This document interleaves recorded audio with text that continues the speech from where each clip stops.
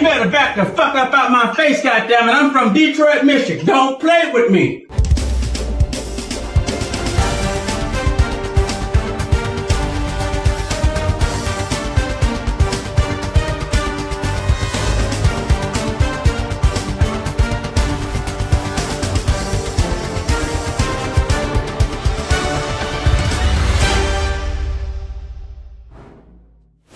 Hey, howdy ho, Lions fans. Welcome to the Detroit Lions podcast. This is episode 527, the Detroit Lions 2024 Draft Countdown.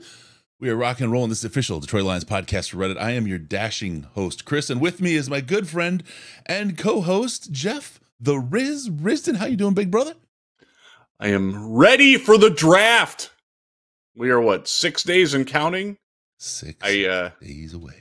I can't wait to sleep again, Chris. It's gonna be glorious when that happens. Yeah, it's gonna be a fantastic time. Sleep is I think my sleep app says I've got 3.5 hours in the last 24 hours. It's a fleeting beast, but we'll get there. It is. We'll get there. It's fun being punch drunk all day without ever drinking alcohol. Yeah, it's kind of fun. But don't worry, I did bring alcohol along. So the draft is coming. We'll have our draft show as we usually do. We couldn't do the party. There's all kinds of stuff going on. I won't get into it. We will have our online draft party, so you can join us for that. We'll have a lot of fun. We've got Ash on day one. We'll talk about day two as we get closer to that. But it is going to be a grand time. You guys are going to love it. We have a lot to talk about today. We're going to start out with our warm-ups as we start to gather and everyone joins the show. We're going to do our player injury report because there's a new player injury to report. And, of course, we'll talk about uniforms. This is one, look, we're not going to spend an hour talking about it. It's a big thing. They came out yesterday, fanatics.detroitlionspodcast.com. But we will talk about them a little bit because there's a little controversy about them out there. We want to, just address it because it's there. We are going to talk about Brad Holmes' presser. And you heard him at the beginning of the show here. We'll talk about that. And we'll also have our closing thoughts and ideas about the 2024 NFL Draft. How's that, brother? Sound good?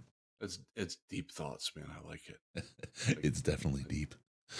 It's deep. Deep. We got a great show lined up. Deep show lined up. Riz, you ready to go deep? Oh, yeah. Let's do it. Let's kick this off and break it down. Right. Oh man. So I'll give people a little behind the scenes thing. I'm writing my what I would do mock draft. And I interrupted it to do this. And I'm at a sticking point. I'm at number 23 and I don't know where to go with it. So I might crowdsource that as we move along. Crowdsourcing. All right. That sounds fun. Yeah. Use it in the chat. 23. Who do you think?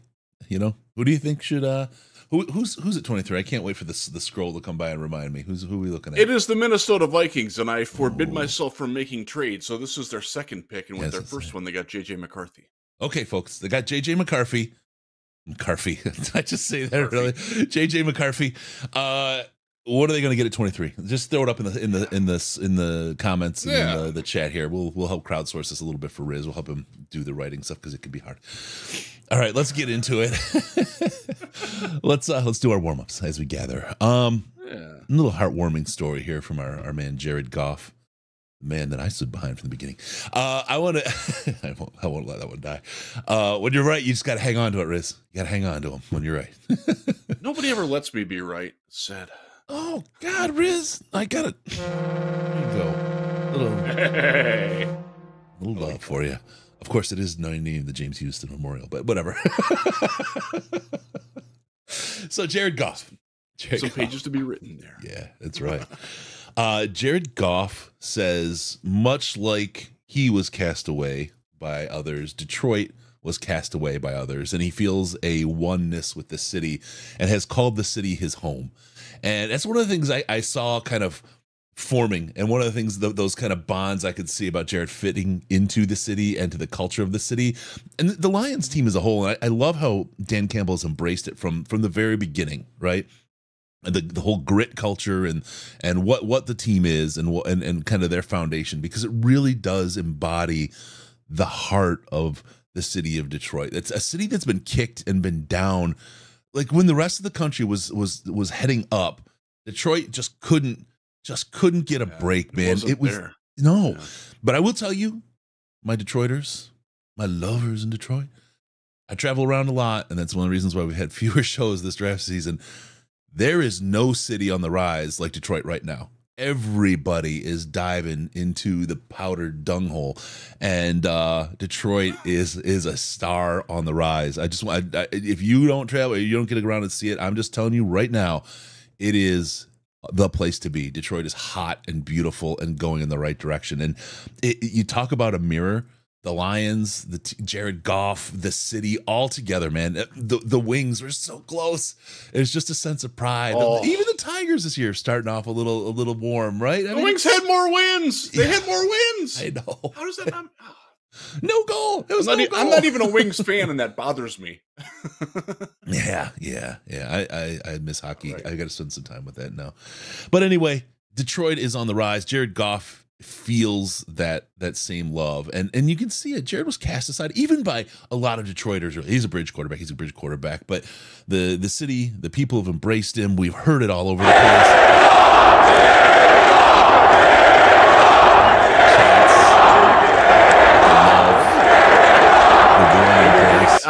I guarantee the chance will break out next Thursday night when Roger Goodell is up on stage. Oh God, yes, in Detroit for the draft. Absolutely, abso-freaking-lutely, and he deserves it. I think he deserves it. He's in the face of doubting fans here and doubting fans across the country. He's stood up. He's helped architect with Ben Johnson and with Dan Campbell one hell of an offense in Detroit that took us to the NFC Championship game. Could have won that game. Things did go wrong, and I sincerely believe that's a team that very well could have won the Super Bowl had they been, especially the way the Chiefs played. That's a Detroit Lions team, which makes that NFC Championship game hurt just a little more.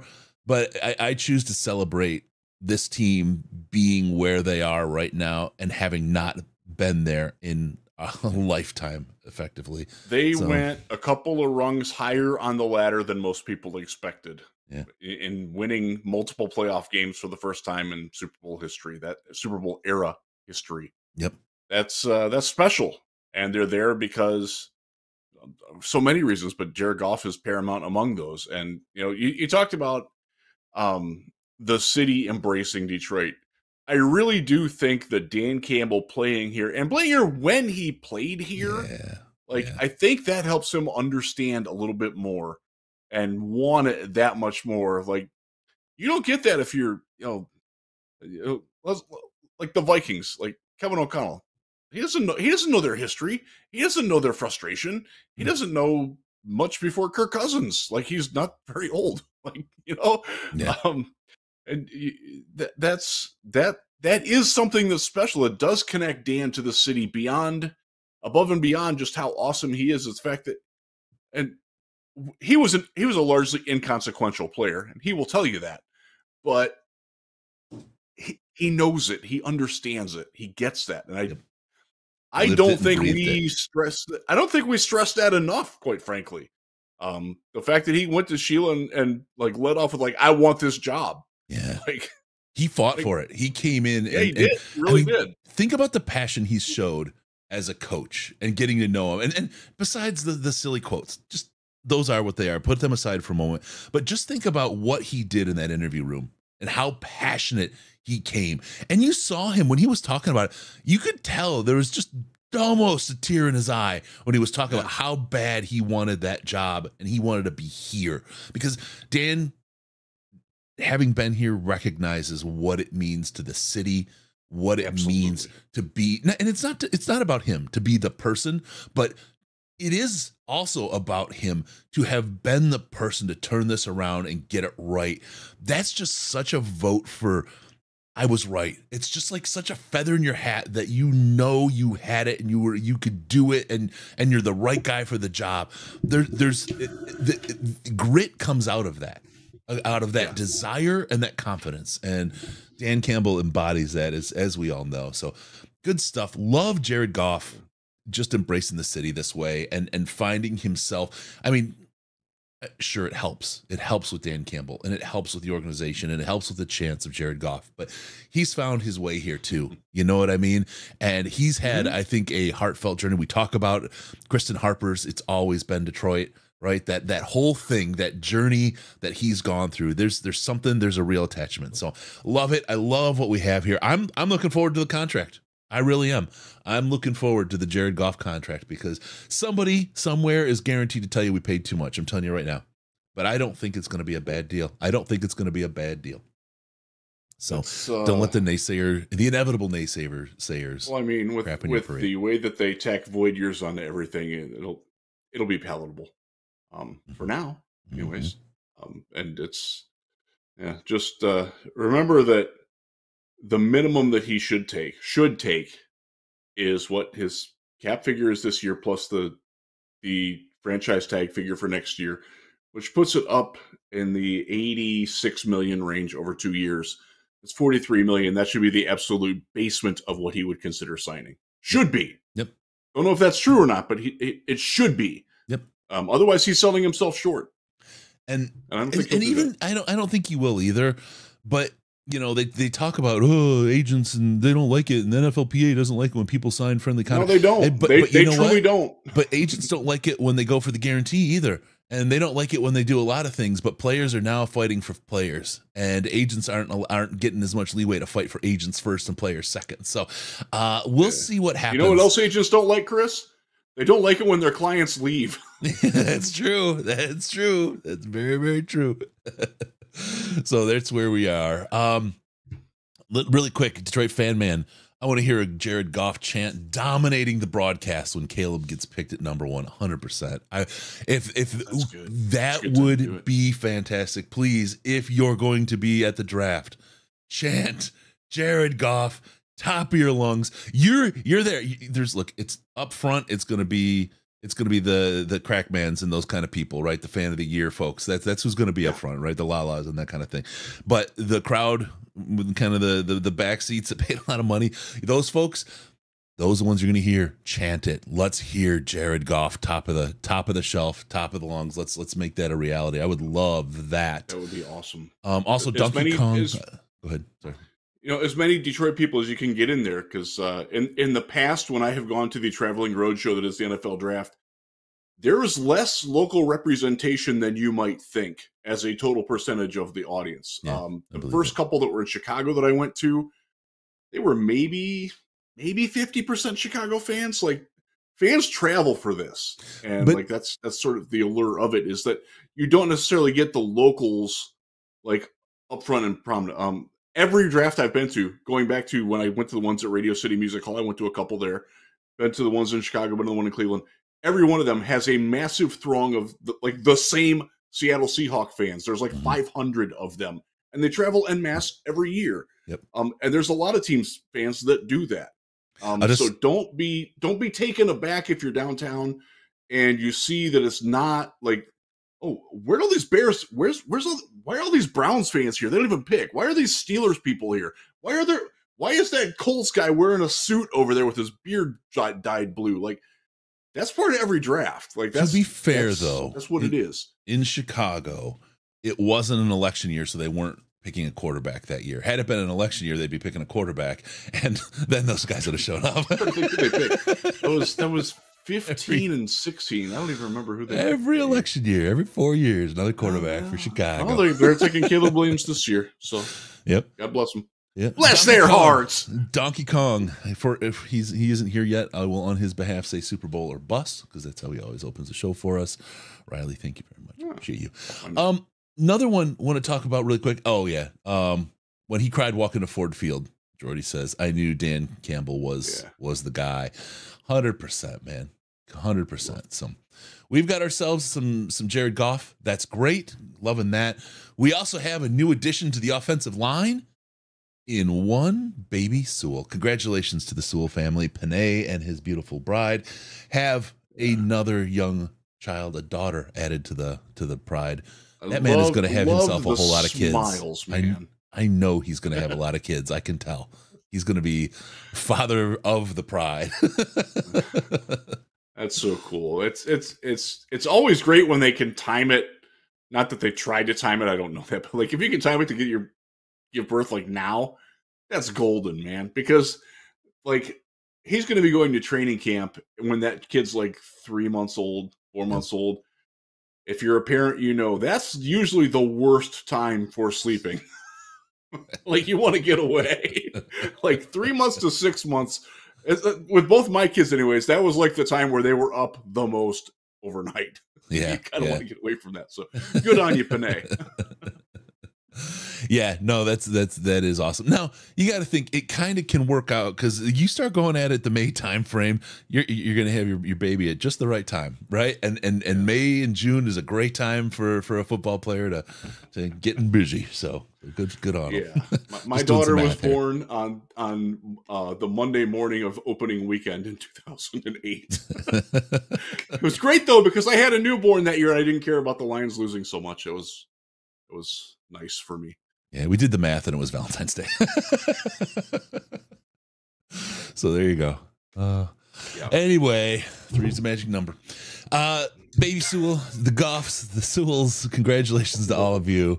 And what a great cool scene going on in Lions Land. All right, let's get past the warm-ups. Let's get into it right now. We've got some injury news, new player injury news, and this is interesting.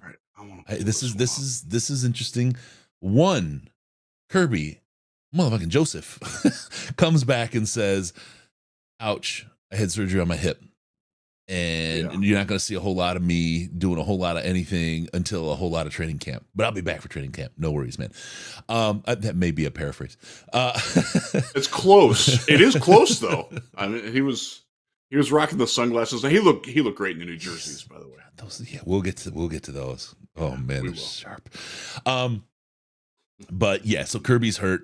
Had a little bit of surgery. He'll be back. There's also been rumors around that maybe we'll see some Tracy Walker back in town, just because he's a little hurty now, potentially at safety.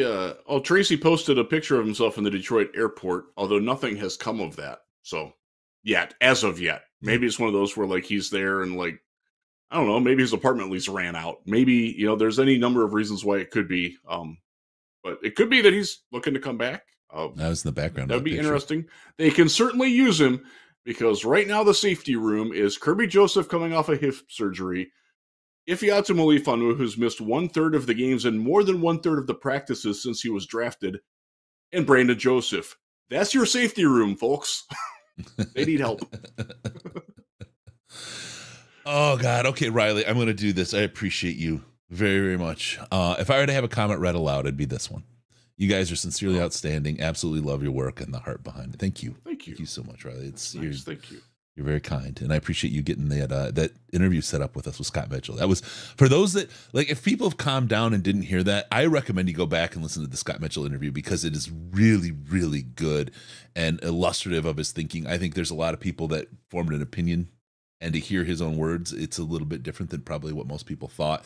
And he's a thoughtful guy. He's an interesting cat. Right, there's no question about it. But he's a thoughtful guy. There's another one we're working together. We'll get this one in the off season, just as a touch base to go back in time a little bit. Zach Zenner, the man we love. We're gonna have him back on and talk about some of the things he's doing. He's an agent now, and he's got some folks he's repping, and we'll have him on. But it's always great. We had him on before. He's such a great guy. You know what I mean? It's nice to kind of follow a guy through and afterwards. He gets it. I have a couple of questions like queued in my head to ask him already, and he's a pretty straight shooter, so I'm pretty sure he'll answer them too. That's good. Yeah, he's a good cat. All right, and then lastly, we got Brandon here saying we'd like to see Quandre Diggs in a Lions uniform. Riz would hate that.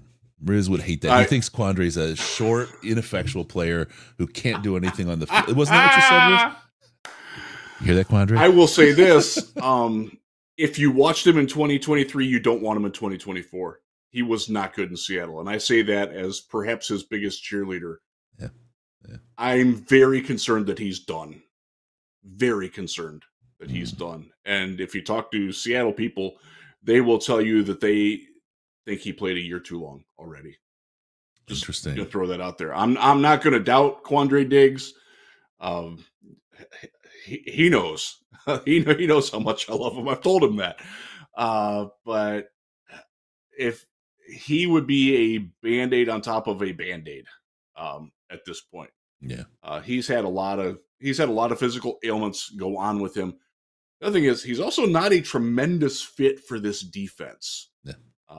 In terms of how they, especially when they play more man coverage, that's just not where he's thrived. So it would be great to have him back. I would love for the redemption arc of the Detroit Lions to include the redemption arc of Quandre Diggs, who, to me, the situation that led to his exile to Seattle epitomizes the very low point of the Quintricia era.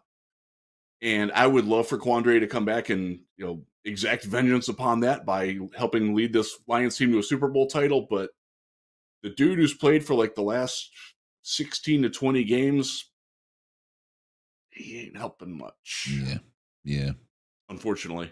It is unfortunate. Sucks because he's a great dude. And I know he's got the right mentality. I know he has the grit fit.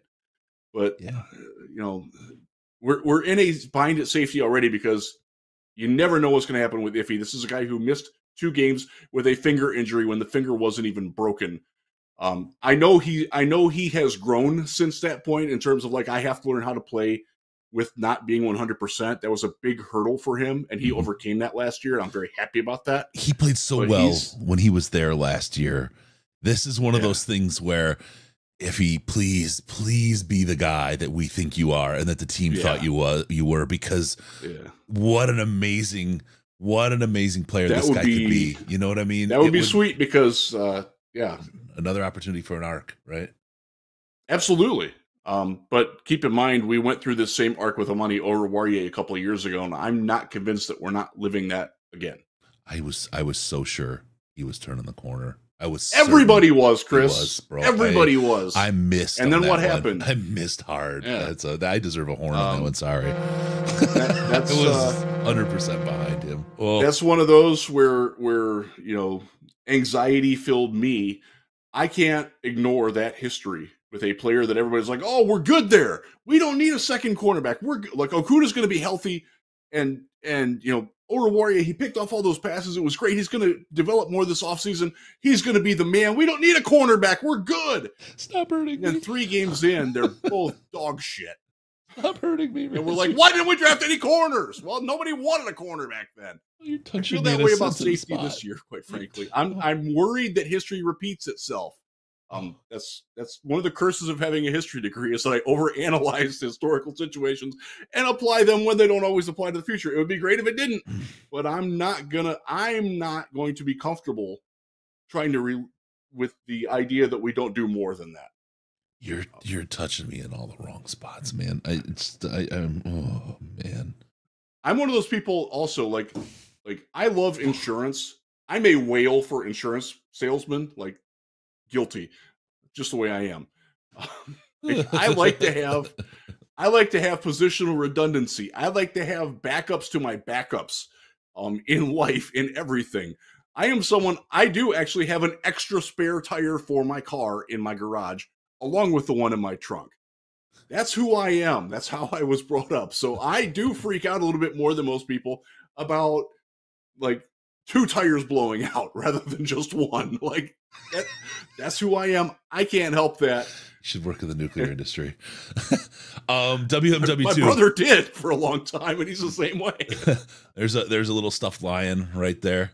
That everywhere, everywhere. That's where Jeff hurt me just now. Everywhere. So to show him on the doll. Oh God. Oh, yeah. Oruwariye was one that I learned how to pronounce his name. It was one of the most difficult things I've had to do. No, I don't say the most difficult. Anyway, I'll go with it. It's rhetoric. It was the most difficult thing I had to do in my life is pronounce Oruwariye's name. Ooh, and I did it, and then he failed me. I did it for him. Why couldn't he do it for me? What's going on? Anyway. It happens, man. This isn't like this happens to every team. Like I can point to every there's a player on every team where like, oh, he was pretty good to finish last year. I don't think he's replicating that. There's one specifically in Chicago who I don't think that Bears fans think that way about. But I do. We'll see. Detroit Fan Man. But what is the new motto? Something like "It takes more."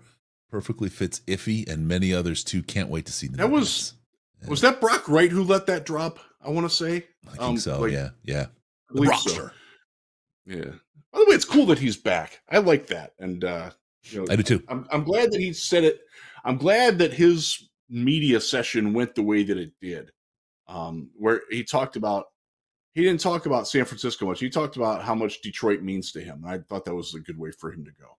Well, he also talked about the mortgage in San Francisco. That was actually a pretty hilarious line that he had there. But no, I'm glad Brock's back. I think he's an understated, underrated piece of the offense, I think. And it's not having Brock Wright is the Bob Quinn, create a hole method of building a team. Create a hole and fill it with lesser for more. That was the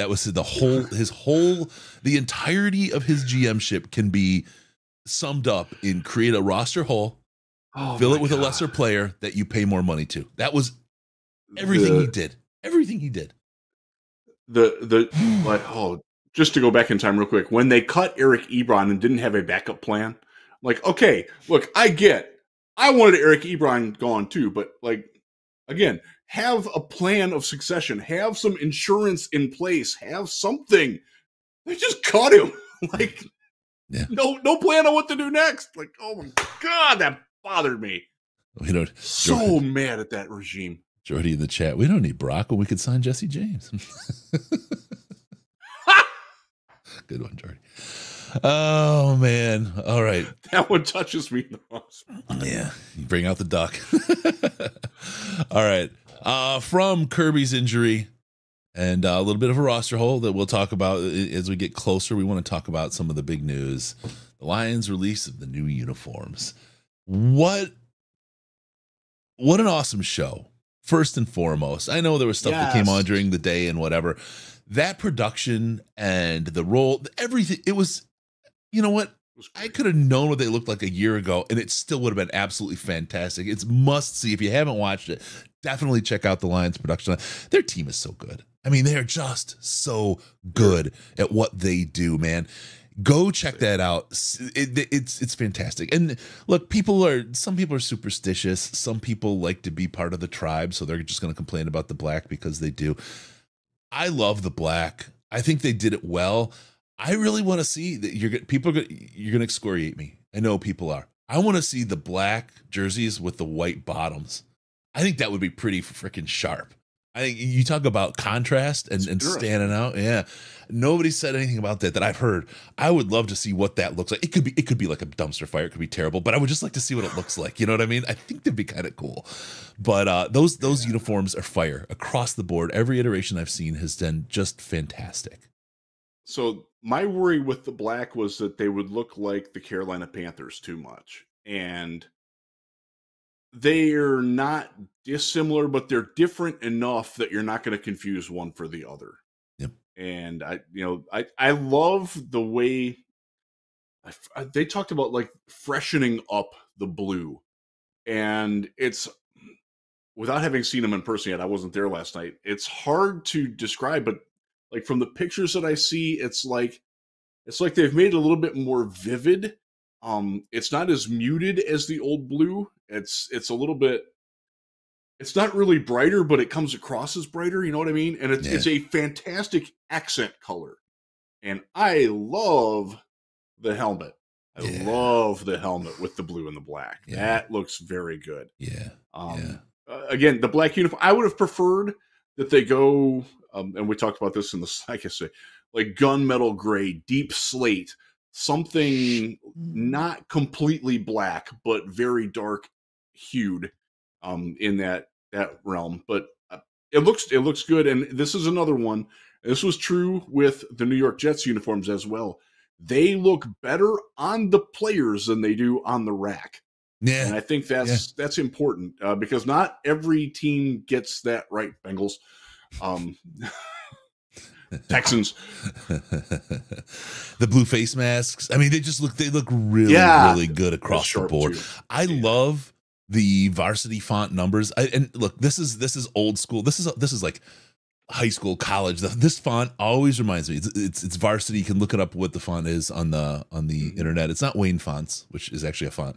But there's Wayne has his own font. That's that's the old Lions font. Like when you see the stylized lions written, it's in Wayne Fonts. That's beautiful. I did not know that. Yeah, it's awesome. But the varsity font is just so classic, and the numbers blocked like that. Like you couldn't see shit on those uniforms when it was the numbers before. It was. I love being able to tell if it's JMO or whoever's wearing number 8 this year catching the pass, because I had no freaking idea. And you know who wears that style of number, or who Earl fucking Campbell. If you remember Earl Campbell, he'll kill you as a running back. Love you blue, baby. He hurt himself too, by the way. But you talk about grit, right? The font on those numbers to me says grit, says I am going to run through you. I don't care if I'm a defender, an offender. I don't care if I'm a special teams player. It's just powerful to me, and I just love it. It just stands there and says, I'm 87. F you. Like that's it. It's a powerful. I love it. I absolutely love what they did with those, and the fact that you can read them and see them. I was a little nervous when I first saw it that it was a little bit small, but no, looks good. Looks really good. Yeah, love it. Good. It's very clean. It's going to be easy to read the player numbers. It's going to be easy to read the player names. I personally love that. For the times that I do go to games, preseason, regular season, whatever. Yeah. But also on the practice field, like I hate having to borrow Michael O'Hara's binoculars to like tell who a player is, that's 40 yards down the field. Like I should be able to see that. That's his reading glasses, just so you know. They're not actually binoculars. No, he has binoculars. I'm teasing. Well, I'm teasing. Mike has. I like Mike a lot. I'm just teasing, Mike. Don't get me. He's a fantastic dude. He's a fantastic. He really is. He is. He's a good one. We're blessed to have him. Yeah. Well, we do. Oh, man. All right. So there you go. You got some new uniforms coming out. Campbell asked for black uniforms. Dan Campbell asked for them. And Rod Wood said, you got to win the division first, son. And Campbell said, bet. There he was. There you go. There you go. Nailed it. I love it. Man. The other thing that I love is I love the accent on the old helmets where they've changed the stripe down the mid. I love that. It looks great. Yeah. I freely admit I am not someone. I don't really care a lot about the uniform style, color, and everything. But I don't either.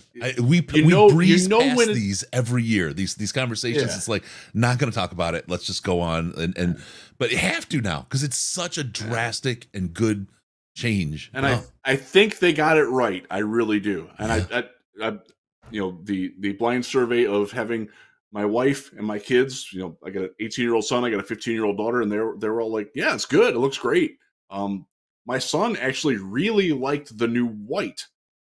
So yeah, I love the whites. I can't wait for the all whites again. He's like, it looks white now. Like on the old jerseys, it was kind of like dirty white. Like it was like you'd taken a white T-shirt and washed it a few times, and it loses that lost. Like that's what the old one looked like. It's bright, man. It looks sharp. I liked it a lot. And they will still have the dress whites. That is still one of the combinations, even with the subtle changes to it. You can find all that on the page, the web page, by the way, that they created, going back to the Lions media team and staff like that. They created a fantastic website that shows all this off. They put a ton of time and effort into it, and they got that right too. My hat is off to them. They don't get much wrong these days. No, they really don't. I was talking to Eamon about this. This organization has absolutely changed with Sheila on down. When those changes came forth, this is what an improved organization looks like. And I talk about leadership. I'm not going to go into it, but I think that's one of the key pieces, the key changes as to how people get things right, because they get to work and do what they do best without a bunch of micromanagement, and they get to enjoy it while they do it. The creativity can flow up, down, across the organization, and this is the output of an organization like this. Love it, absolutely love it. One quick thing on that: the WCF is now a patch on the back of the helmet. Yes. And you can, from what I've seen, again, I haven't been there yet. I will be there next week, all week, but You can still see it, but it's not on the jersey anymore. And I really wanted that because it represented William Clay Ford, and he's an important figure in Lions history and deserves that. But it sent the wrong message to fans because we remember, what do we remember about William Clay Ford? Like, it didn't work with him as the owner. It just didn't. Ever. And it was a reminder of, it was a legacy that we didn't want to keep reliving. And I think this is a very good fresh start for it. And the fact that his daughter is in charge while that happened, I think that makes it very palatable and easy to see, Special. why it's still going to be part of the ensemble, but also why it's not prominent anymore. And I really appreciate that. I think that will help more than anything remind people of the good that he did in getting the team downtown, in doing some things that kept the team financially viable when it could have gone a different way. And I say that as a Clevelander who watched it go a different way. And I say that as a former Indianapolis resident who benefited from it not going that way in Baltimore around that same time. So it's good that it's good that it's still there, but it's also good that it's not in your face anymore. Yeah.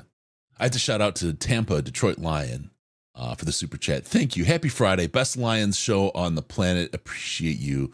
Very, very kind to super chat like that. Thank you very much. Appreciate you and the support for the show, man. You're always here. I got to apologize for the lighting behind me. Normally I'm not in this position, but I'm home alone. This is the first time I've been home alone in months. And I chose to do it where I'm close to my internet, so I don't have internet issues. And unfortunately, the reflection off the white garage, my neighbor's garage is killing me. For the first time, Riz, you're not the brightest one in the room. All right. Yeah, bada bing, bada boom. Our organization has been the turning point. They don't seem to be getting much wrong right now, and this is one of the things we're getting to our thoughts and ideas ahead of the draft here. But before we do, I mean, this is a key point. I don't know of a year that I've been this chill heading into a Detroit Lions draft in my entire life. I really don't know. I don't know what they could do to frustrate me, right? I don't know that I'm not going to like the pick for 6 months, right? Until I see what the output is. I remember Eric Ebron, like I'll never forget. And I scarred my wife. I feel bad. It was like my son was young and it was the draft and it's like, hey, we're going to have a little family event. There was snacks, the whole thing we're going to put on. And they announced the Ebron pick. And I screamed. I just emoted like I'm not, like that vocal like that. And I was like, no, fuck! And just like it went out. And my wife was terrified. What happened? My son was terrified. I was so mad at that pick. Oh God, it's not going to happen. They could pick a ham sandwich or a waffle. Sorry, they could pick a waffle, and you know what? I'll be like, okay, it's probably the best waffle you'll ever see. I can't be frustrated. And this isn't a challenge, Brad, by the way. But I'm going back in time now. I'm looking at the 2014 draft because I'm trying to remember who I wanted them to take. Really quick, Brandon Kerr says, let's hope that the WCF sticker doesn't become the priority patch in the Wings jersey. It may well be. Yeah. So where's Eric Ebron? Who did I want? Taylor Lewan, Odell Beckham, and Aaron Donald were the next three picks. But we didn't need Aaron Donald. I'll tell you who I loved Ryan Shazier in that draft. Oh yeah. Who else did I like in that one? That was the Johnny Manziel draft. Coming up next, Hodges. I love Jason Verrett. Turned out he couldn't stay healthy. Right. He was a fun one. Who else did I really like? Jimmy Ward. Aaron Donald is the obvious one, right? And we had remember and Fairley. Just to go, exactly, to go back in time. And Sammy Lee Hill was there too. Like they had a good threesome. It didn't last but a month, but sometimes the best threesomes are the ones that don't last. Do you see the restraint I'm exercising here, Riz? And you didn't. I'm very proud of you, Chris. Thank you. I'm the adult in the room now. All of a sudden, you're not so bright. See? All right. So there you go. There's uniform. Just so people know, fanatics.detroitlionspodcast.com. If you go there, it takes you right to the Fanatics site. You can buy all the jerseys and all the stuff, but they give us a little kickback. It doesn't cost you anything more. And it's a great way to support the show by doing something you're going to do anyway. There's great jerseys, great stuff there. Please use that link, fanatics.detroitlionspodcast.com, when you do your buys, and it helps us out. We appreciate you. So thank you for doing that. So, Chris, I'm going to ask you a quick question. If you were to get a new Lions jersey, what one would you get? See, I want to. I know you're not like a big jersey guy. Yeah, I want the blue helmet. That's what I want. I'm a helmet. I like helmets, but they're so expensive for the good ones. That's what I want. But I do want one of these jerseys. I've kind of not been getting player jerseys. I got a jersey. Okay. I got a Dan Campbell jersey in the old style. I love, like we were talking about, that he played here, that he coaches here, and what he means from a leadership perspective. For me, I love players. Anyone could see me in a Goff jersey, a Goff jersey, or a St. Brown jersey, or an Anzalone jersey, right? I could absolutely wear one of those and be freaking proud. You know what I mean? I had a Spielman jersey way back in the day. I love that kind of. I still have my Vladdy signed Red Wings jersey. That's the kind of player I loved. Good defensive, hard nosed, fuck a man up kind of player. I love that stuff. But I just really identify now with Campbell and his what he is, his soul. You know what I mean?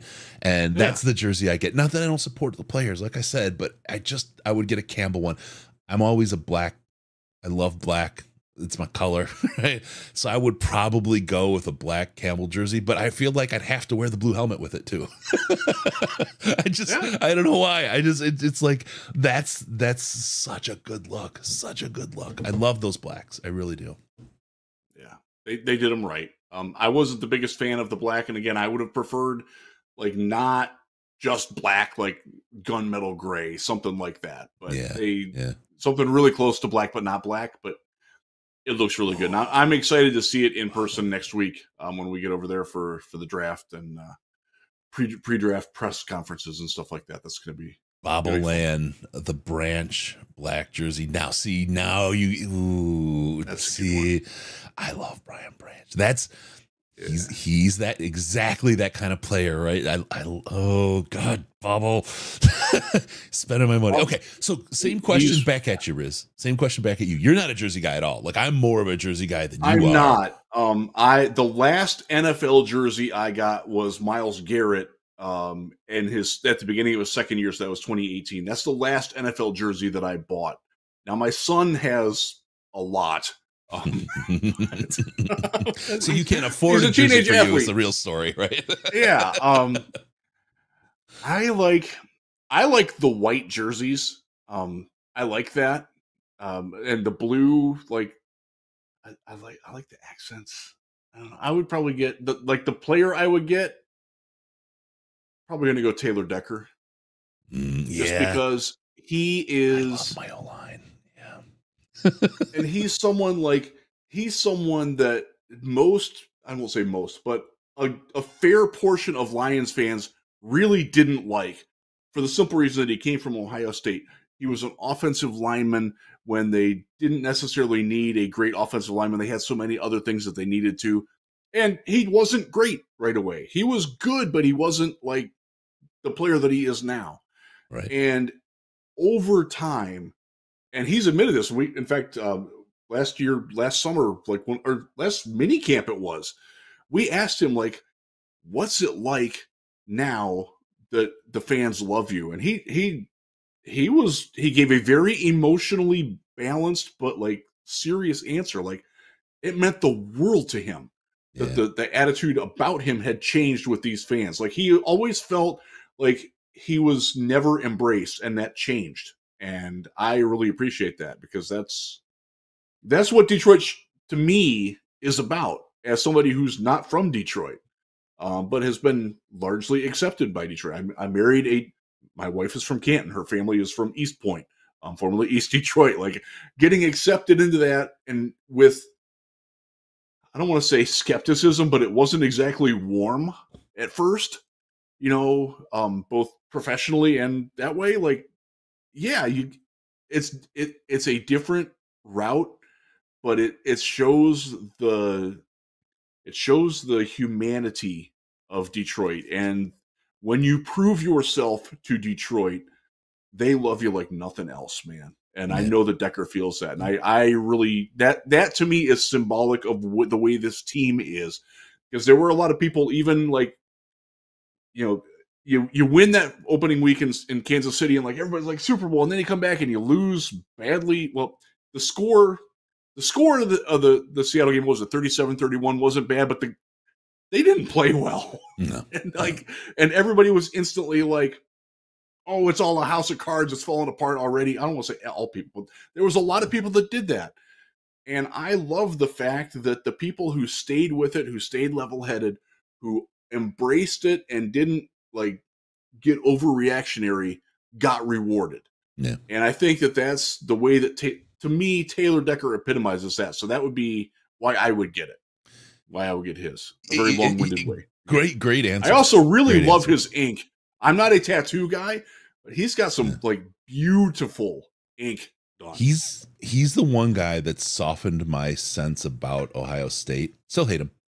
I would still black out the Ohio State tat, but no, I agree. The rest of them are fantastic. But no, I the O-line guys, the more I've gotten into football and the more I've really kind of dove in deep, the O-line, they're a special breed. They're a special mindset. They're just, I love them. They're my people. You know what I mean? So I dig the heart, the soul, and the sense of family they have. It's just any one of those guys is a jersey. I'm already broke because of all the jerseys I want to buy now. Like, my kid's not going to go to college next year thanks to all this.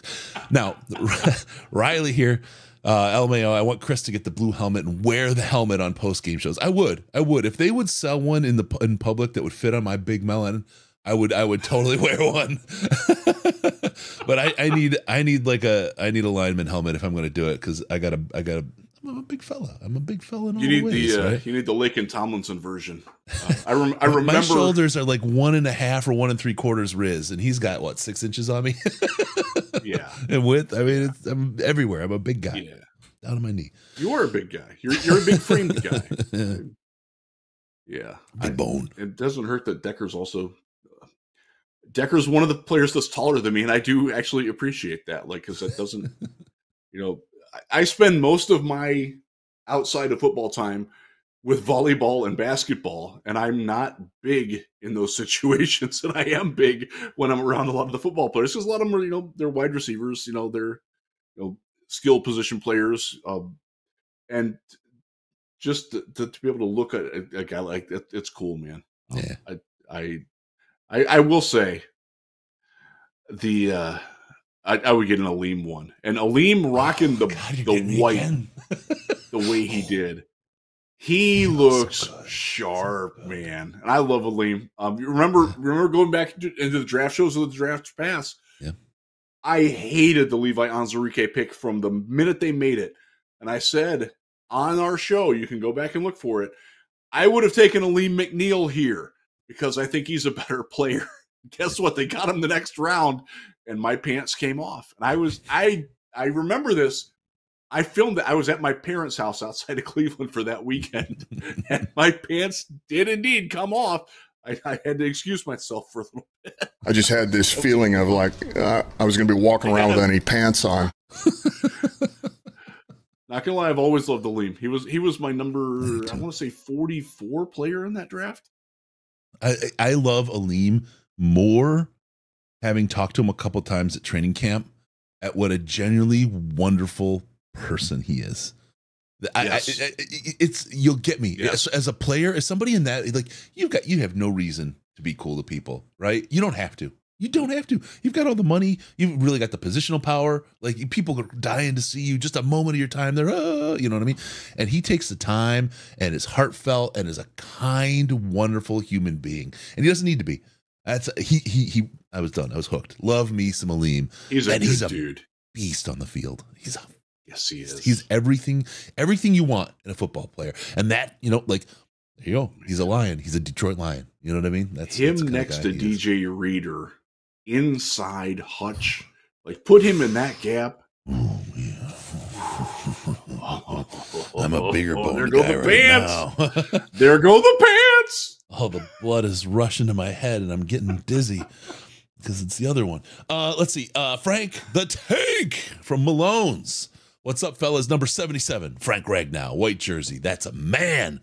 Go Lions. Love you, Frank. Love you, brother. That's a good one.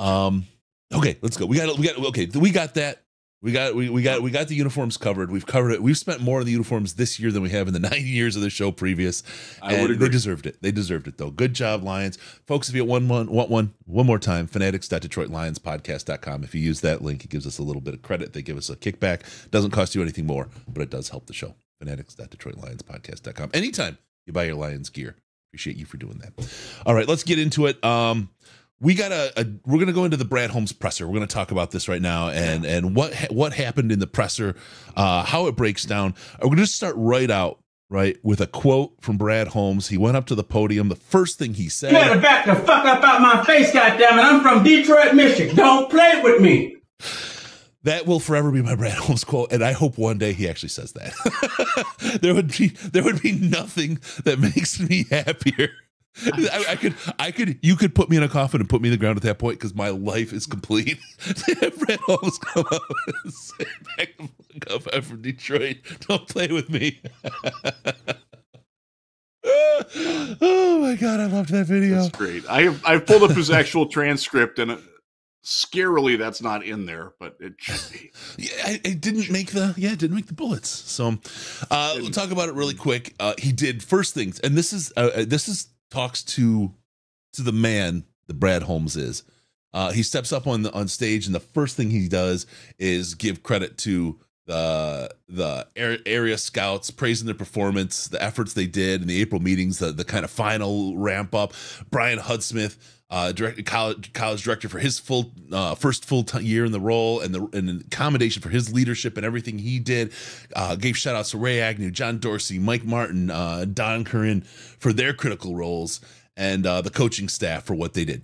First things right off the top, thank you to all you folks who made this possible, did such a great job.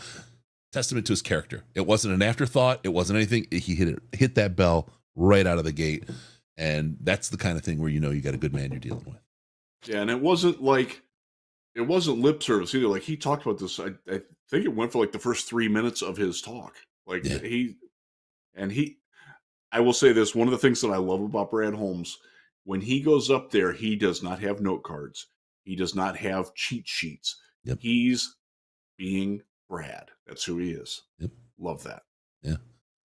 Got real tired of a certain GM at a team that I covered in the past who had freaking Cliff's notes everywhere. Yeah. The authenticity, right? They are who they are, and they're nobody else. Okay, so then he goes into the difficulties and challenges of picking at 29 and maintaining the standard. And it's, getting the player you love, that kind of stuff. It's funny because you think about it, oh, it's so hard. But you look at the players he gets later in the draft. I feel like this is kind of more towards his sweet spot. Not that he's had trouble with his first pick being number 2 or number 3 overall, right? But this, you're getting, that's always, I don't know, it's an easy pick almost, but I mean, so many teams get it wrong. But when you're that early, you're gonna do pretty well. Thank you, Jacksonville. Oh my God. But I feel like this is where Brad really earns his money. Like, really starting in places like this where other people just kind of follow a formula almost and just BPA, who is it on the board? They go with it, done. He's got a cluster of players he loves. He talked about that a little bit later in the presser. This is who we love. This is who we're going for. And if we have to move in the draft to get to one of those clusters of those guys we love, we'll do that. And that's it's a fantastic strategy. And it's worked very, very well for him. I love the fact. So I'll skip ahead here to one of the things that he did was he was asked, will you disappoint the fans that are there from Detroit by trading out of the first round? And he gave a very Brad Holmes answer. By the way, this has been a topic of conversation that we've had in the podcast Slack channel, and Chris and I were both agreed like right away, like he doesn't care. Fuck. No, if it's the best move for the team, he will do whatever it is, even if there's 70% of the people that are there are Lions fans left at that point. He will trade. Like, yeah. It's not even like a consideration that he wouldn't because of that. Like, he's not deviating from his plan to make 1,250 people in downtown Detroit happy for a little bit. Yeah. Yeah. Come back Jeff, next night. You got more picks. So here's the thing, Brad. Jeff Homan. This is a year that we'll see if Brad Holmes is as good at making these picks. No more top 5 picks. Time to earn that pay. I would say, okay, I can see your point and why you make that point, but I will just turn around and point at Amon-Ra. Deep, easy. Yeah. Like, I don't say easy. Nobody else got him. Aleem, right? Yeah. Nobody else made those plays, and he made those deep. Why couldn't I trust him at 29 if I can trust him at 70? Yeah. Derek Barnes is another one, a really good player that he got later in the process. I love how he's attacked, with a couple of exceptions, the middle rounds, like rounds 2 through 4, 2 through 5. Yeah. I think he does better there than just about any other GM. And I'm excited. I would be personally excited if they traded out of 29 and picked up 36 and 100 as an example. That would be the Washington Commanders, who have both those picks. Would you do that trick? Would you do that trade? 36 and 100 for 29, and maybe you get like a 5th next year or something like that, and you send them back a 6th. If I'm Brad, yes. Yeah. If I'm Bob Quinn, well, I hope Bob Quinn's working for the damn Washington Commanders, whatever the hell they are now. He works for the Browns, and they're not going to. They have 54, so they're not. All he can do is trade up. That's the best he can do to get close, right? If he's not picking number 1 overall, you got problems, and so he's going to try to trade his way out. With Brad, though, I would absolutely trust him, and that's where I'm at. I'm not knocking on you, Jeff. I totally get what you're thinking and why you're leaning that way, because it is, if you kind of look at it in isolation, it's first round, harder, right? And it is harder to choose 29 than second, absolutely, because. Look, you got your choice of 1 or 2 players if you're picking second every freaking time, right?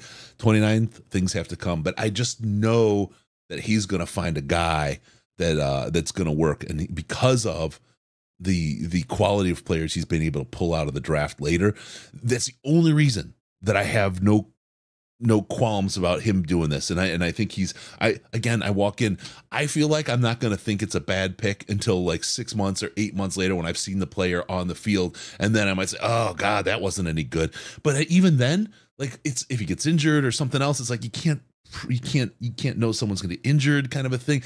It's like, oh, as long as they weren't injured when you drafted him. He just sucked. Right. Or he had a Titus Young in year 1, right? Okay, you missed that one. They haven't had anybody who like really like Broderick Martin and Colby Sorsdal. The book is far from written on them, but they're not off to the best starts. But we knew going into when they were drafted that they were not going to be part of they were not going to be significant contributors as rookies, and probably not this coming year either.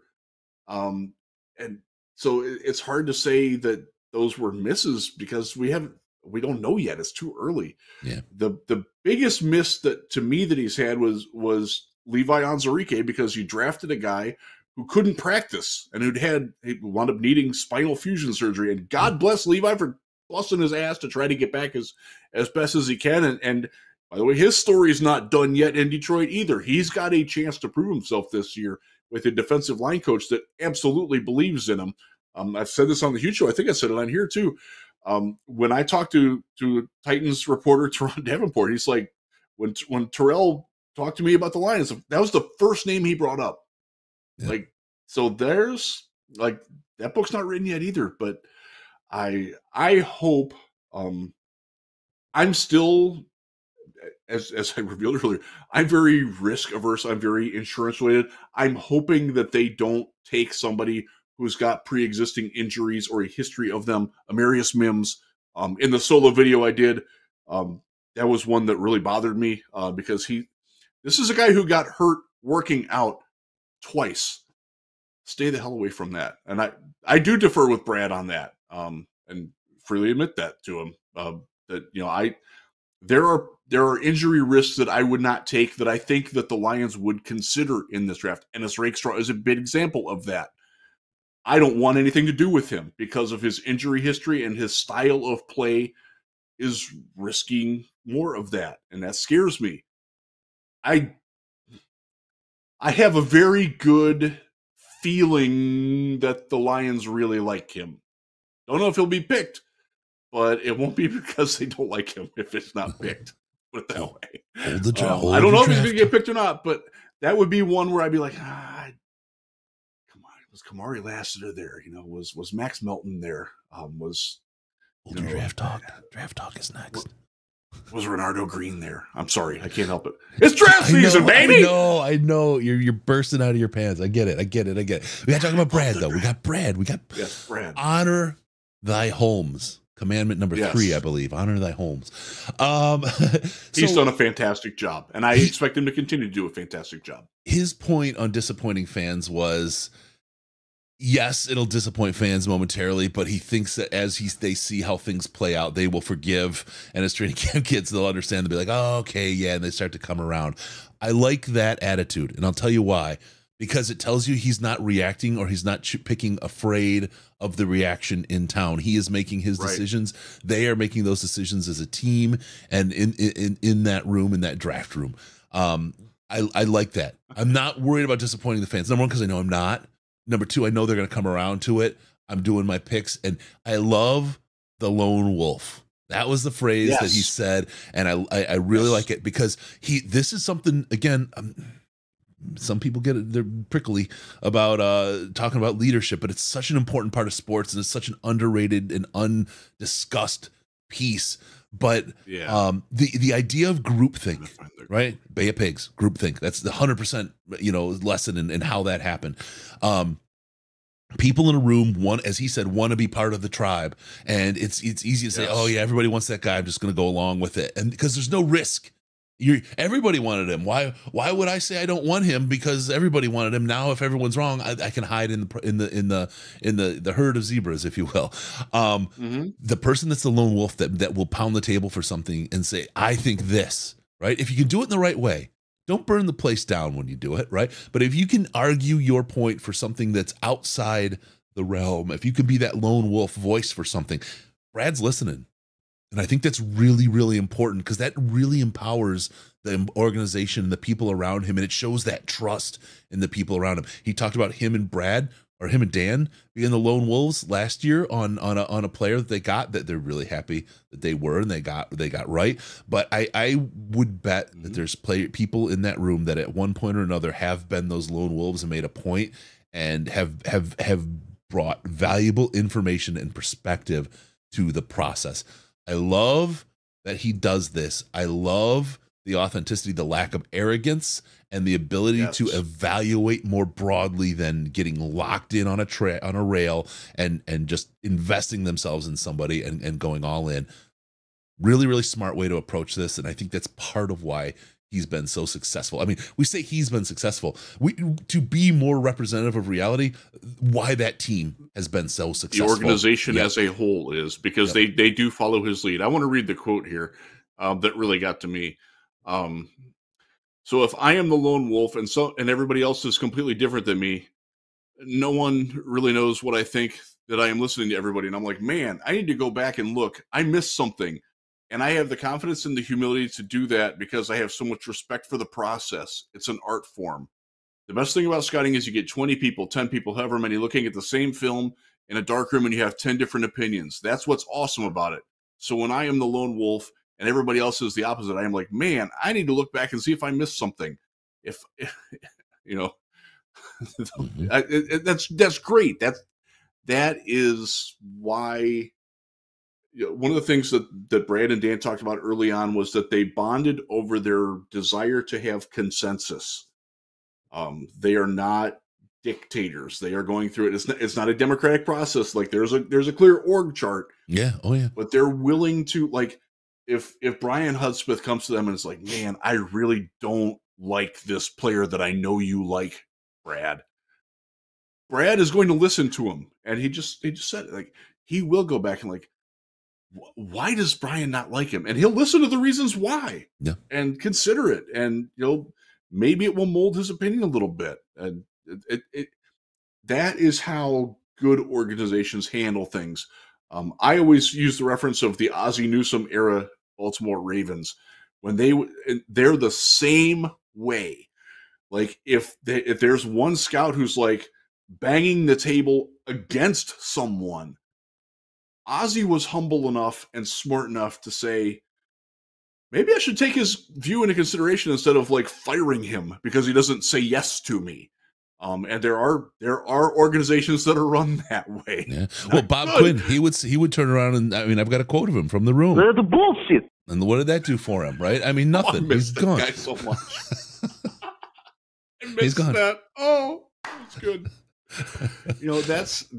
That's how you run a good organization. That's how you run a good company. There's lessons to that outside of the football world. And I love that Brad Holmes said it the way that he did.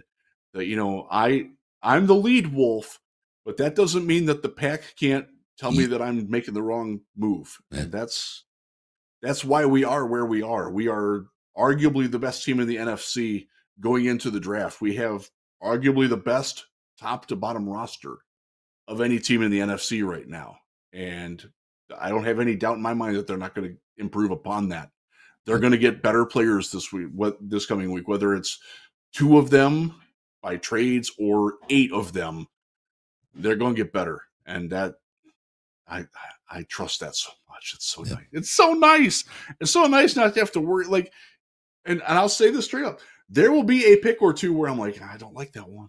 Don't like it. Yeah. But I'm going to reserve judgment on that. I will share this.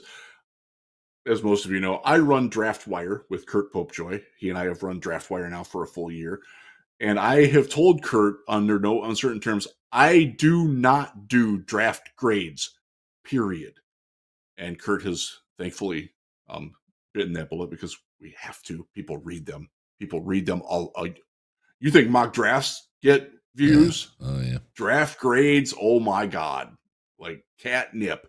And I avoid that because I don't like putting myself in that situation because my board is different than their board. And I'm not arrogant enough to think that I know exactly what the Arizona Cardinals were thinking and the Seattle Seahawks were thinking and the Denver Broncos and all the 32 teams. I have a pretty good feel for about 8 to 10 teams, like really pretty good feel on those teams. The rest of them was like, I'm going to defer to other people who know those teams better, who cover those teams, who work for those teams, and I will seek their opinions. I'm not going to grade them on that because I don't know what they're thinking. I don't know what their process was. And I know what I mean. Look, if I know what the Bears are looking for, I know what they're looking at. These nuts. Damn right. Also, I got to say, hey, Donkey Kong, Super Bowl or bust. That's right. I already called you out. You weren't here. I already said Super Bowl or bust on your behalf. Rewind the show, brother. Also, man, the whole gang showed up. Down Burr is here. He's like, you snuck a show in on me. I'm mad. I missed a few minutes. I was on a Chicago site ripping them. Yeah, do your duty, man. You're here now. It's okay. We got you. Glad to see you back, Don. Good to see you, brother. Yeah. All right, let's anything else? Give my love to the Bears barroom guys. I like those guys. They're good dudes. Wrestle them. Anything kickoff rules? You talked about the impact of that a little bit. Yeah. The anchoring, we talked about that. What he said about anchoring to players. Yeah. And lone wolf opinions. And I think that pretty much the importance of conviction. It's pretty much the short version of the Brad Holmes presser. Other than, his key opening statement. I said I was going to use it twice. You better back the fuck up out my face, goddammit. I'm from Detroit, Michigan. Don't play with me. Sorry. I can't help it. Man. Didn't you tell me pre-show you were going to play that twice? Yeah, I did. I'm look, for everybody, I know I fall in love with these drops sometimes. That one is Brad Holmes' quote forever. And he didn't say it, just for those that are confused. But in my mind, he did. And he will say it every time he has a presser. Because I love it. I just want him. Oh, God, I love that guy. I love that video. That guy, he is Detroit. He is me. I mean, he is like that kid with his little phone shooting the video is like, get the fuck out of my way. It's like, you dumb motherfucker. I loved it. I loved it. It was such a great video. Anyway, okay. That's good. Next topic. Right. Let's get to it. Closing thoughts and ideas ahead of the draft. This doesn't mean we're shutting the show down real quick, but we've got a couple minutes here. We want to spend talking about, the draft is coming up next week. We've got the show on Thursday. We will go live. Ash and I covering day 1 of the draft. We'll also have a show covering day 2, rounds 2 and 3 of the draft, like we do every year. It is going to be a blast. It's going to be a fun time. It always is. It always is. We have a lot of fun going through the draft, and this is probably the longest we're going to have to have waited for the Lions to make a pick. So that shall be an interesting run. But knowing Brad, anything can happen. He's traded up, he's traded down, he's picked where he's supposed to. So we'll see what happens. Riz, I want to start by turning this to you. Okay. I want to get. You're our draft wire guy. You're our Lions wire guy.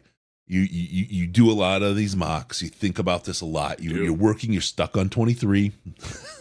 So again, we're crowdsourcing the number 23 pick. It's a second pick of the Minnesota Vikings. Let's see if you've got something for them. Throw it up in the chat. Throw it up in the comments if you're seeing this after the fact.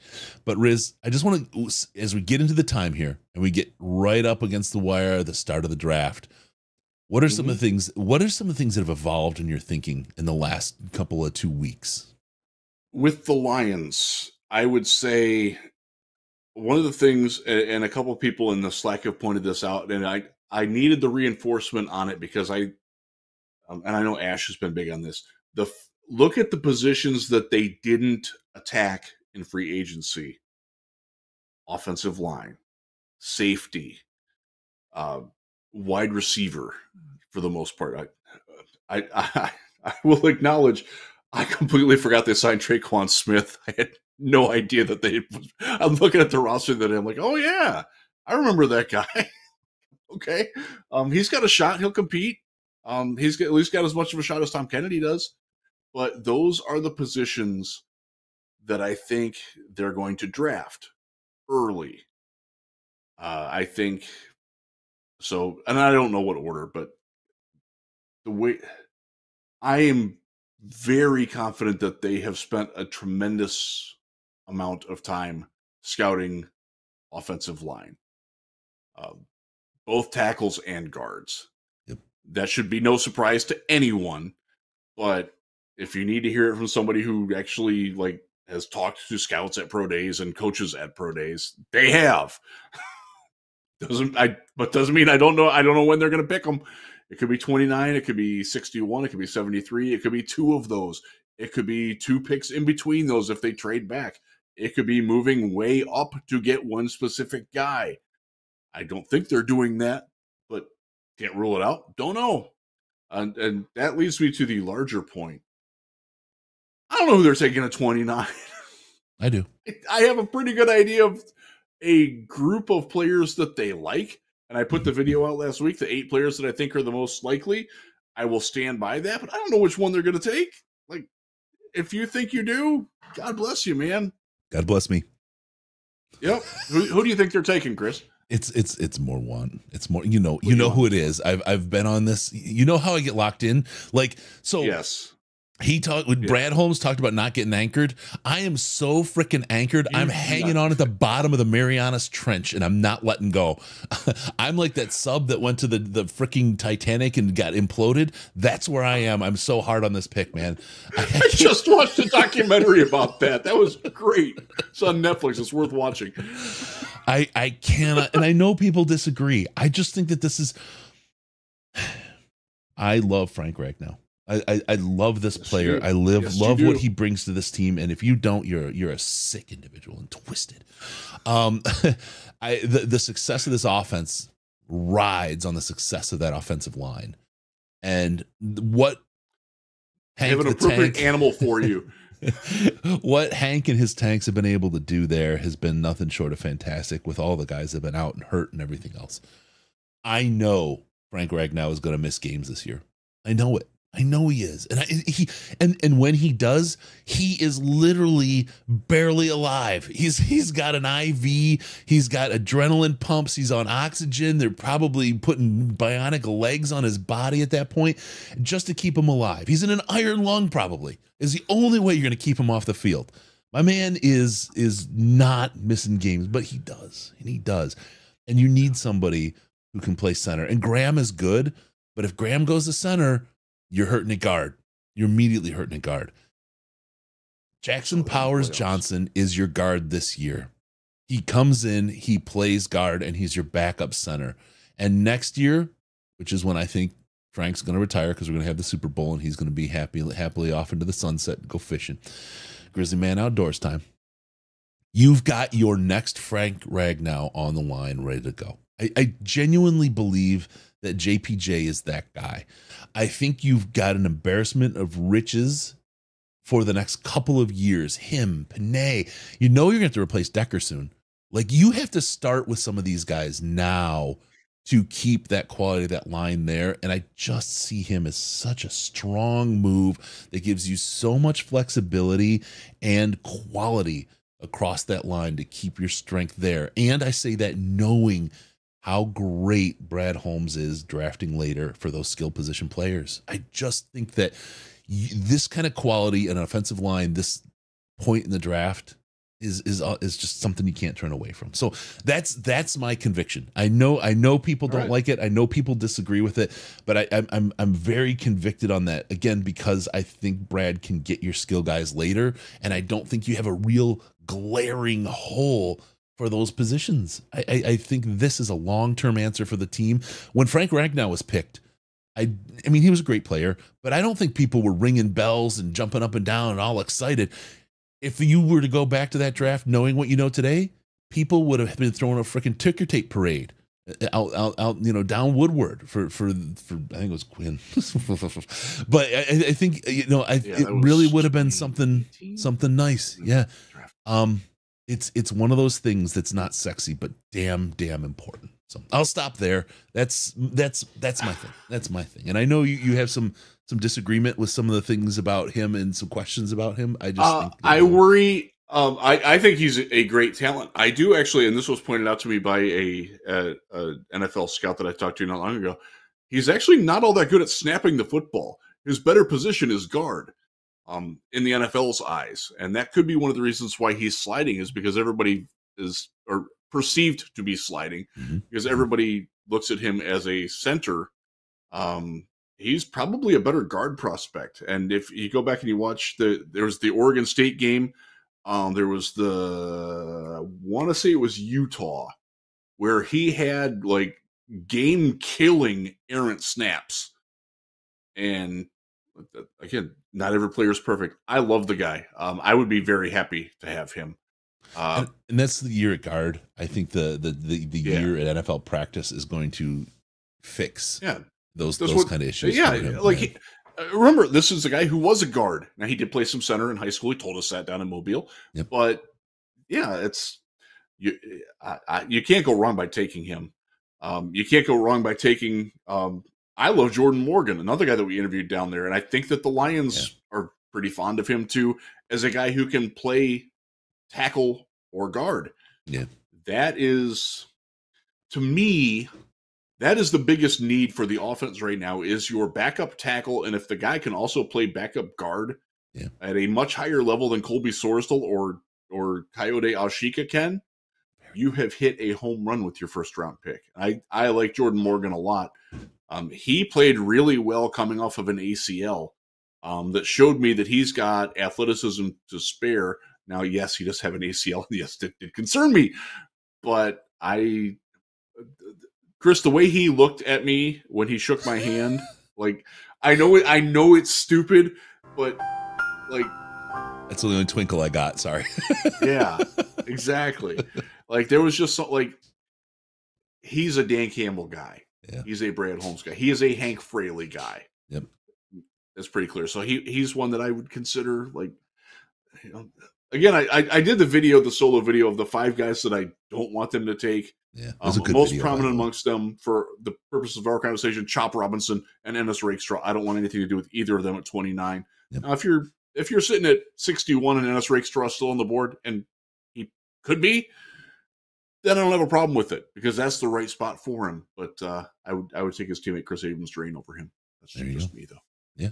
But yeah, I don't have any like super convictions, like absolutely no way in the world can they draft this player, or oh, they're absolutely going to take this guy. A lot of people are like that with Darius Robinson, and you're going to see him as the most mocked person to the Lions in final mock drafts.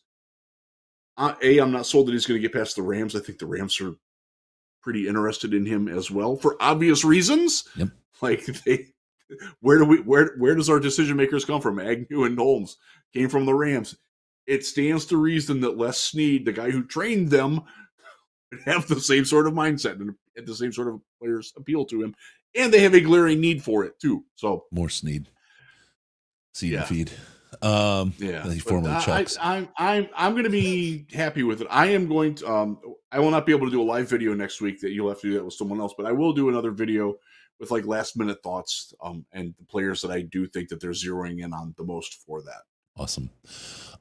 Yeah. By the way, lots of stuff coming from Ash with Draft Miss. It's the week of Draft Miss. He does some really great videos there. Look for those. Those are coming. First video was today, and it was a good one. Yeah, and he spent 20 minutes talking about like setting it up. I'm not sure he actually mentioned any players in it, but it was a really good setup for what was going on. Yeah, I loved it. He's fantastic. Ash is fantastic. So that's it. Is Colby Sorsdahl a future starter? So you have, I don't know. I say I don't know either. Here's what I want to see. Okay. And I haven't been able to see it yet, and nobody else has looked that I can tell. What's Colby look like now? People got all up in my ass about Hutchinson, and when I said he had that baby fat, right? And that his body was going to change in the year that with an off season. And then I had the pictures, I compared them on screen after that offseason. Yeah. I'll be damned. His body changed. Colby was exactly the same kind of thing. He had a little bit of baby fat going on. He wasn't the best version of himself. These guys get out of like the combine, the draft, OTAs. Football doesn't stop for them until the first offseason after they've been the first year of an NFL player. That's when they get their first chance to really kind of rest and break down and get kind of into that thing. What will tell me about Colby I'm not concerned about his skill. He's got one of the best coaches in the league, if not the very best, to help him skill up. He's a smart cat. I know they really like him and they believe in him. I know Brad Holmes knows what he's getting when he gets a player. This could very well be one of those players that just pops up that people didn't see coming, wasn't on the radar, thought he was a depth guy, and he turns into something. What I want to see is Colby's body. I want to see what Colby looks like right now in these OTAs, and I haven't seen the pictures, and I think that is going to help define what Colby becomes. Now, look, he could just come out looking like Mr. Universe and not skill up, but I just don't think with this coaching staff that that's a possibility. Colby's a dog. He's got it in him. He's a good kid. He works hard. He is glued to Hank on the game days. If you've seen him, he's out there. Hank's putting signals in. He's standing right next to him, putting signals in all game long, every game on the sideline. He doesn't leave Hank's side. He's got dog in him, and I think Colby has every opportunity to be that guy, but it depends what he does to his body this offseason. That's what I think is gonna be the defining piece for him. Yeah. And and remember, this is a guy who's making a position change. He'd been a tackle all of his life. They're training him at guard. Yep. So there's a learning curve on that coming from the FCS level too. But again, we've talked about it a few times. His book is not written yet. We are in the second chapter, and there's a lot more to go on that. So one of the things that I do appreciate about this organization is they are open to like growth and open to like having their opinions about a player that they've taken change for the better and for the worse. And I think this is a big offseason for Colby Sorsdahl. If he can't at least prove that he's the top interior reserve, I think he needs to beat out Kode Alshika, quite frankly. Yeah. Otherwise, I think it's going to be a disappointment. Yeah, because he should. Yeah, nothing against Yode, because that guy's busted his ass. But I want somebody better than that. And if Colby Sorsdahl is better than that, that's great. Yep. Make it happen. All right. I want to get you, Riz, final thoughts. Okay. Ahead of the draft. It's just you and I sitting here with a drink and a nice warm fire. You're kind of puffing on the pipe. You got your slippers, the little smoking jacket, right? And you want to wax poetic about your thoughts ahead of this draft. Where are you at? Oh man, I could use a smoking jacket, even though I've never smoked, like, ever. It's a bubble pipe. There you go. Yeah, okay, that's good.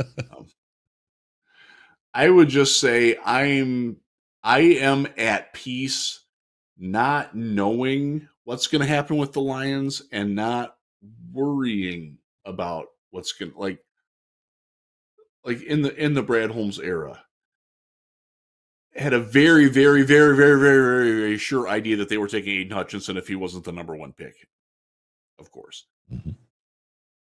Had a pretty good idea of who they liked going into last year's draft, and that was proven correct by who they drafted. I feel good. Like I'm enjoying, or trying my best to enjoy it. I will admit it doesn't happen all the time, but I enjoy the process of being surprised as much as fans do, and because I don't get that all the time, and I'm relishing that this year, and I enjoy it. I have not pre-written the Detroit Lions draft any single person yet. Last year, I had done 3 or 4 by this. So at this point last year is when JMO and the gambling suspensions happened, and that sort of like threw a monkey wrench in everything too for draft prep. Let's pray that none of that happens this year. I don't think that will, but yeah, I feel really like at ease with the draft and not knowing what's going to happen. I have a pretty good. I know that the Bears are taking Caleb Williams number 1. I have a pretty good idea that the Commanders are taking Jaden Daniels at number 2. After that, I don't know. I have pretty strong convictions about a few spots, but I don't know, and I kind of like that, Chris. Yep. It's weird because I normally don't. I like to know. I don't know when I know what I don't know when I like it. Does that make sense? Yeah. Oh, for sure. Yeah. Here's it feels good. My kind of closing thought on this, and I put it in the chat on the YouTube here. And I'm not going to talk about Quinn because he was just a bumblefucking idiot. But Mayhew, he took wild swings that sometimes hit. Holmes makes educated choices that rarely miss. And that's really the difference between where we're at. And that's why, look, I know who I love, but I know that I don't know anything as well as Holmes does. I know Holmes is the guy, and if Holmes tells me I'm the guy, that Holmes is my lone wolf, I'm just shutting up and listening, right?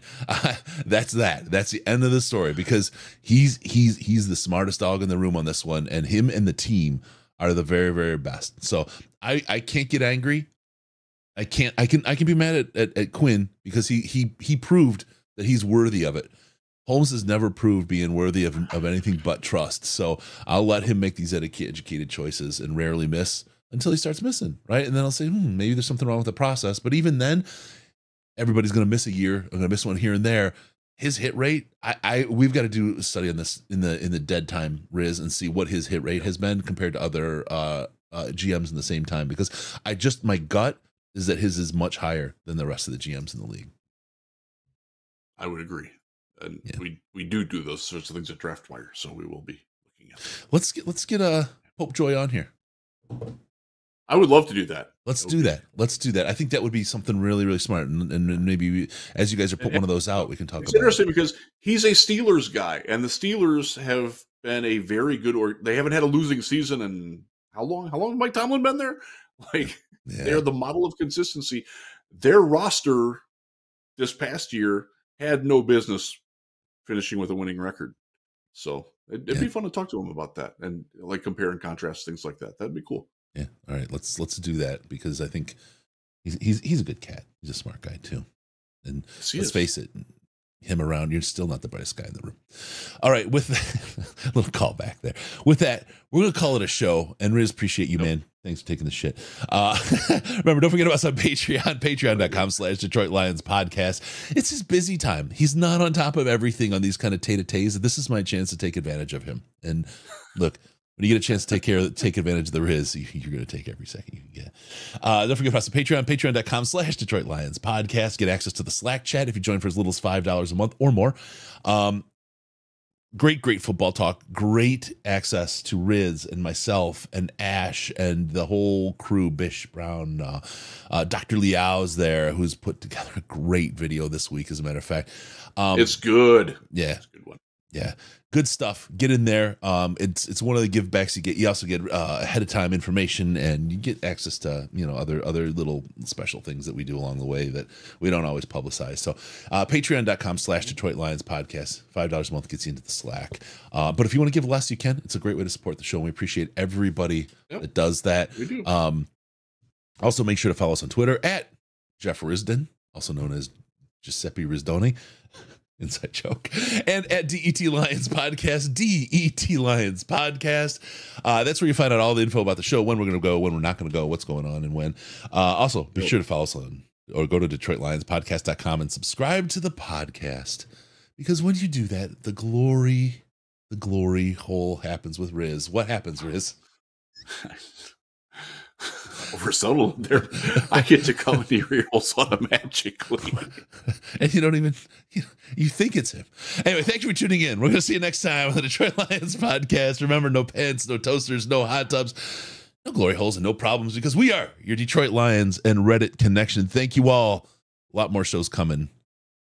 The barriers to production have gone away. Thanks, folks. See you.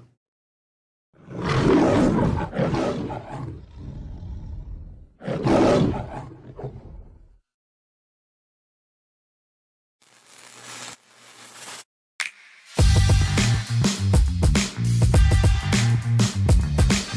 better back the fuck up out my face, goddammit. I'm from Detroit, Michigan. Don't play with me.